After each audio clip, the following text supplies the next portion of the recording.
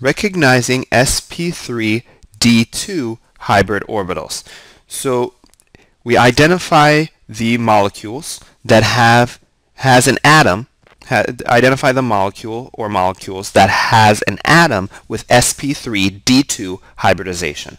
So we're looking for the atom, so the central atom, so P, Br, Xe, I, or P, that have sp3d2 hybridization. So this means actually that they have 6 orbitals. So we're looking for something that has 6 orbitals, and we have to count up the lone pairs and the number of bonds to figure out how many orbitals we have. So here P has 1, 2, 3, 4, 5 bonds. It has 5 bonds, making it have 5 orbitals. So we know that cannot have a hybridization of sp3d2. So A is out. B has 1, 2, 3, 4 bonds and 2 lone pairs. So 4 bonds, 2 lone pairs.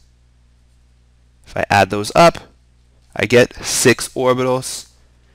And so this one must have a S plus P plus P plus P plus D plus D, which equals sp3d2 hybridization. And so B definitely counts. So this one has 1, 2, 3, 4, 5, 6 bonds, and that means 6 orbitals as well. And that means it's going to have an sp3d2 hybridization. So C also counts. Notice this is an octahedral shape, and this is going to be a square planar shape, and they both have 6 orbitals, even though they have lone pairs and bonds. Their bonding is different, so we have different molecular geometries. Their hybridization is similar. D has 1, 2, 3, 4, 5, and it's kind of like this PF5 up here.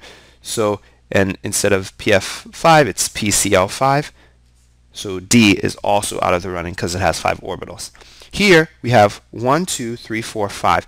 We have 5 again like we do here, except there are 3 lone pairs and 2 atoms, 2 bonds, and that still gives us 5 orbitals. And remember, we're looking for 6 orbitals to have sp3d2 hybridization. So B and C are the answers to this problem.